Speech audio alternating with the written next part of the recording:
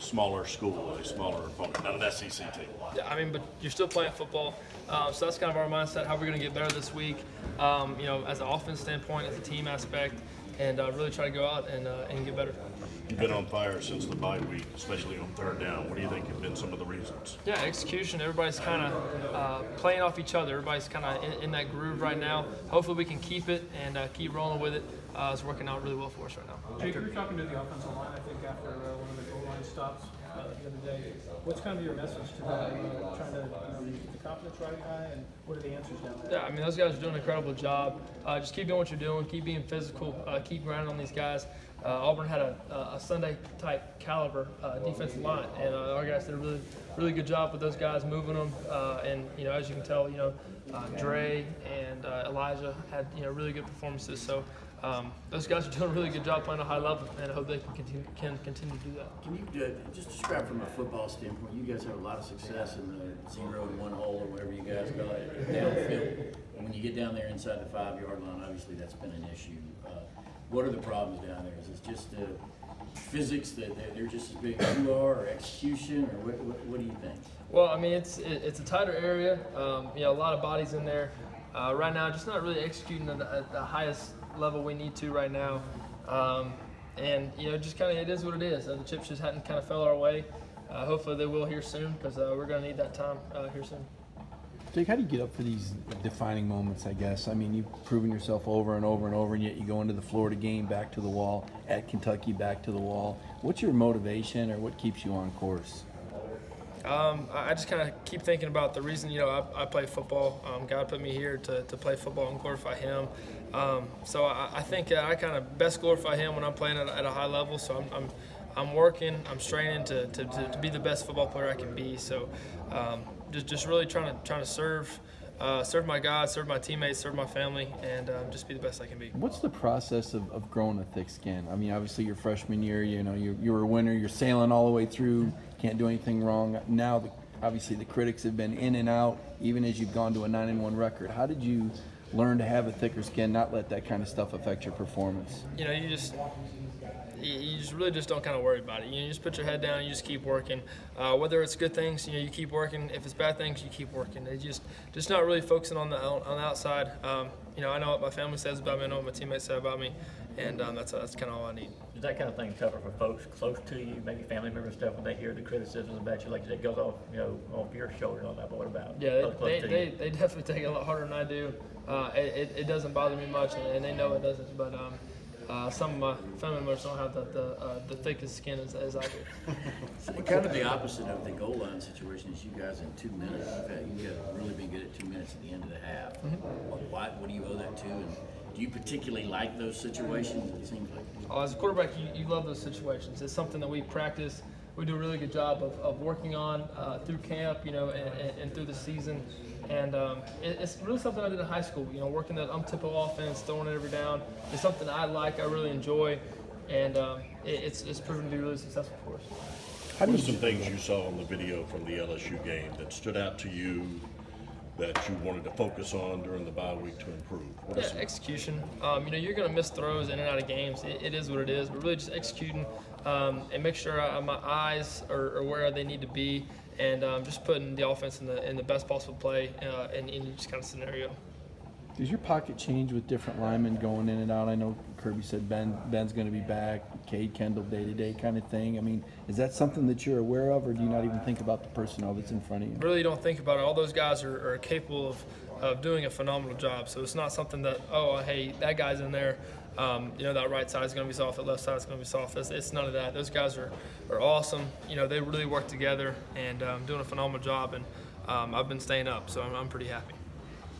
Justin has obviously played last weekend. What have you seen from him as he's continued to grow as a quarterback this year? Yeah, he's done a great job running the ball for us, and you know, kind of that different kind of type offense for us, and hopefully he can continue to contribute and help the team out.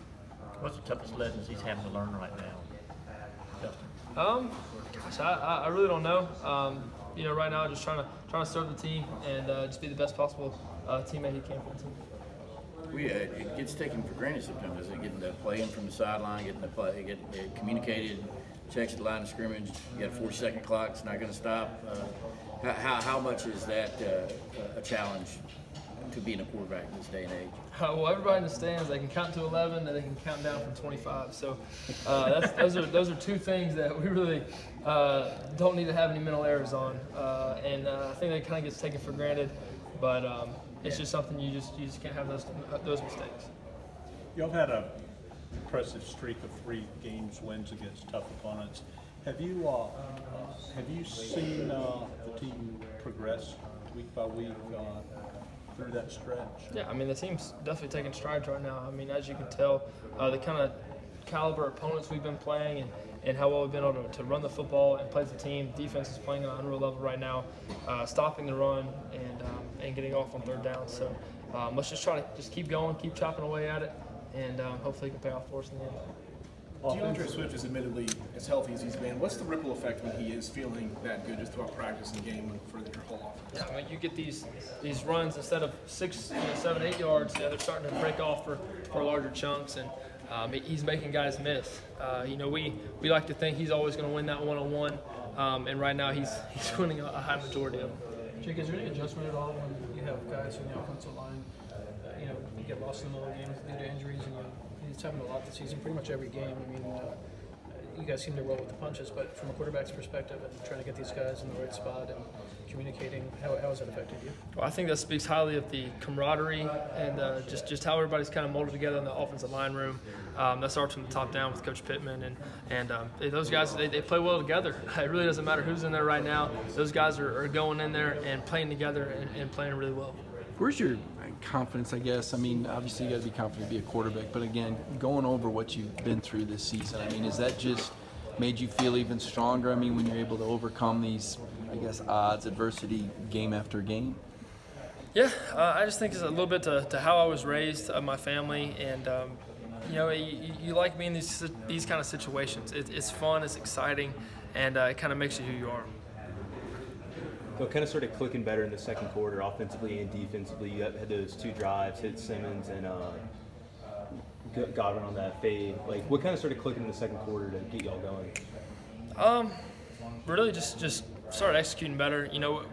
All the drives there in the first half, we were moving the ball down the field. We just didn't execute once we got down there in the low red.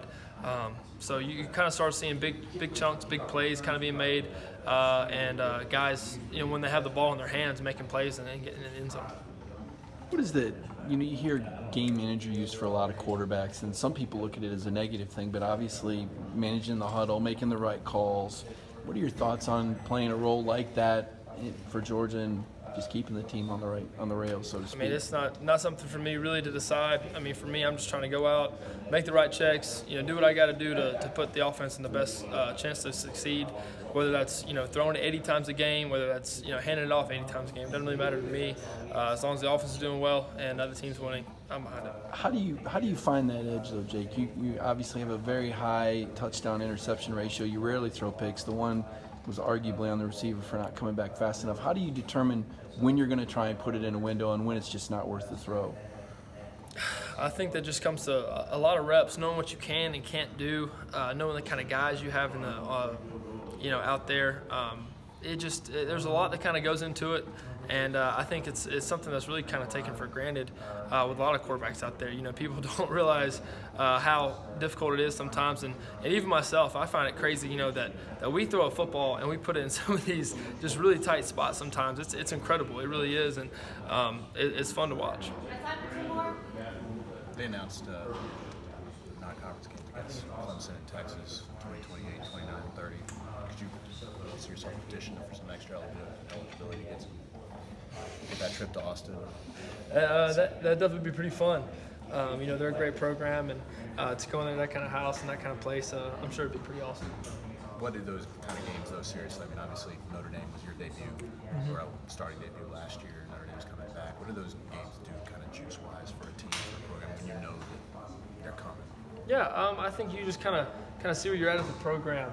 It's kind of a way to kind of compare and really kind of get up, play big there. Usually those kind of games are at the beginning of the season, and then kind of mold your team and hopefully, in a good way, be able to fight and come back and be able to win those kind of ball games. Thanks, Jake.